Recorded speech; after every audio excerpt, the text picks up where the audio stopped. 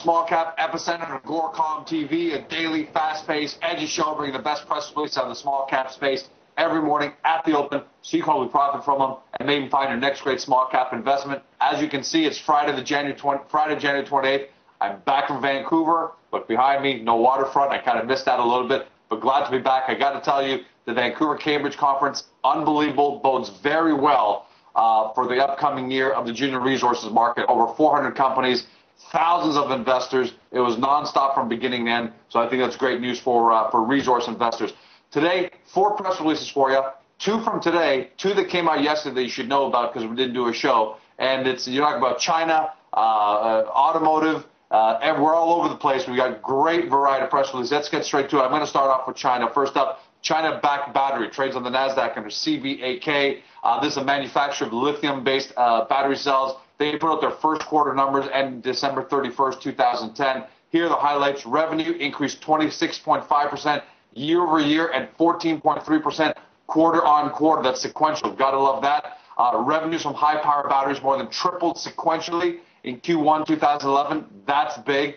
Gross margin, I really like this. This is their gross profit improved to 15.7%. That compares to 9.5%.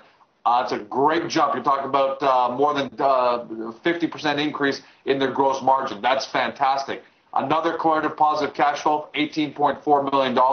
However, they did say this reflects continued progress in the company's turnaround plan. So that's something you've got to look into. This may be an opportunity as you're jumping into the execution of that turnaround plan, and you see from the stock price below. But nonetheless, something for you to be aware of. And in November 2010, Chery Automotive officially launched its first lithium-ion solution electric vehicle. It's powered by China-backed lithium-ion batteries, and that was at the 25th World Electric Vehicle Conference. So it means they're expanding there.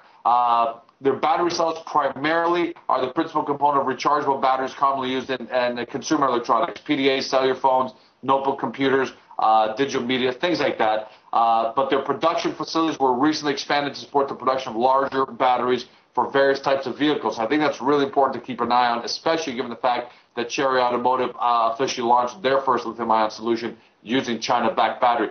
Company closed yesterday, $1.89, 52-week high, 268. 52-week low, 233, dead smack in the middle of their trading range. So there's a great time to do some due diligence there and see where they may be at. Staying with, we're going on to solar. Sorry, Sunvalley Solar trades on the OTC under SSOL. They were awarded a new solar installation contract in Imperial, California. It's on a commercial solar installation contract with Crop Production Services. It's a 45 and change kilowatt solar power system, comprised of about 480 solar panels, amongst other things.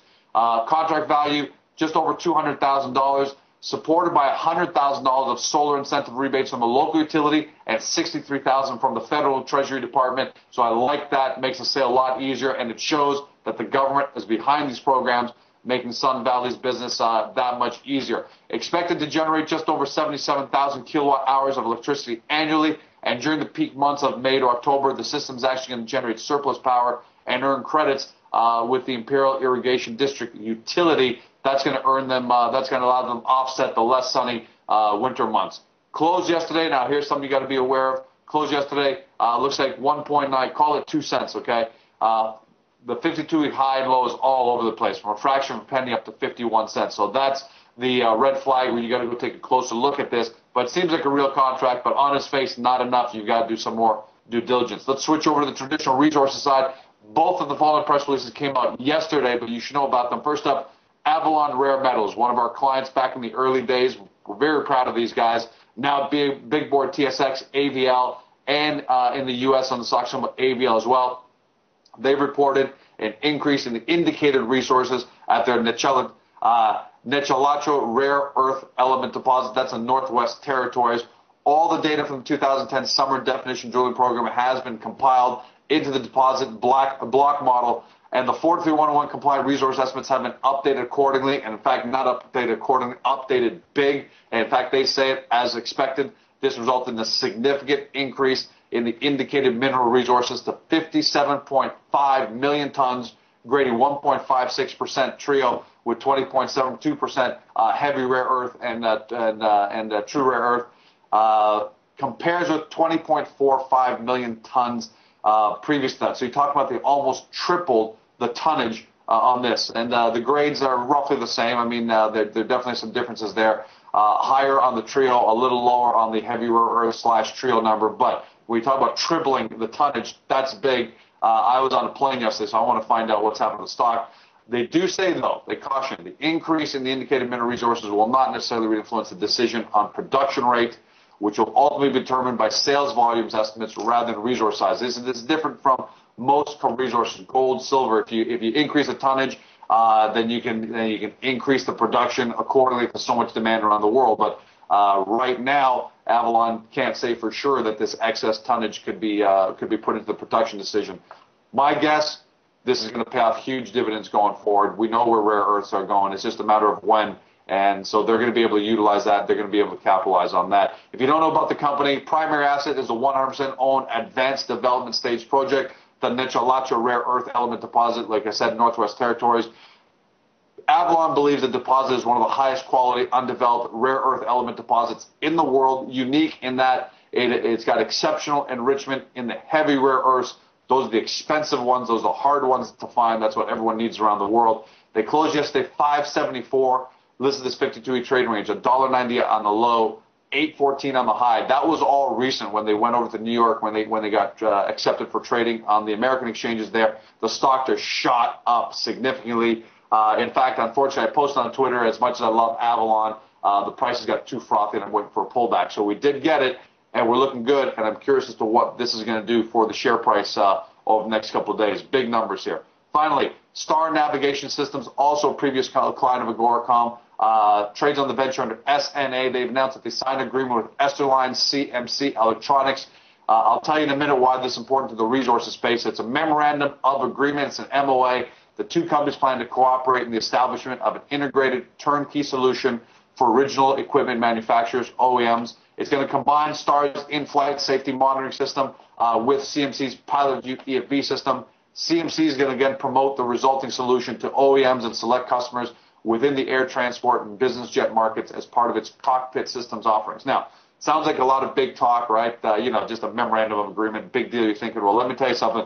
CMC is a wholly owned subsidiary of Esterline Corporation, a specialized aerospace and defense company headquartered in Bellevue, Washington. It employs 9,000 people around the world. This is not a small agreement. This is significant. They are going to have to first cooperate in establishing the turnkey solution and then get out and market it. But this is a significant memorandum of agreement in my mind, and further goes to show and demonstrate why StarNav solutions are very effective in the marketplace. A little bit about the company. They've got the exclusive worldwide license to a proprietary patented in-flight safety monitoring system. Basically, I call it the black box, a real-time black box that sits inside of airplanes. It's the first system, according to the company, worldwide to feature in-flight data analysis, monitoring, and diagnostics with a real-time connection between aircraft and the ground. That real-time capability of tracking performance trends and predicting incident occurrences, enhance aviation safety, and improve fleet management will lead to lower fuel costs, which is, I think, why they deserve to be here on Globe Investor. You talk about they reduce fuel costs around the world, they reduce energy, and it's a company definitely worth knowing. Closed yesterday, 26 cents, 52-week range, 12 on the low, 57 on the high. So you've got some shareholders that are pretty happy here, but still got some room to move. And as long as they've got press releases like this, hopefully they're going to move higher. I do have options in the company. I want to disclose that, specifically AGORACOM. So do your due diligence. Assume I'm hugely conflicted and that you should take a closer look on your own. That's a wrap. Amazing news. All 4 press releases today. Great news. I'm happy with that, especially because it's a Friday. If you look for more great small cap resource and energy news and you're watching this on Globe Investor, look below me or to the left of me, depending on which page you're on, to take a look at the companies we've covered over the past few days. Also, get to the front page of AGORACOM if you're not there already. Watch the show on a daily basis. If you can't, we got our syndication partners at YouTube, iTunes. You pick the one you like best. We got the best press releases of the past few days, and we've got the marketplace for you to discover your next great company. That's a wrap. Have an amazing day. Have an amazing weekend. See you tomorrow.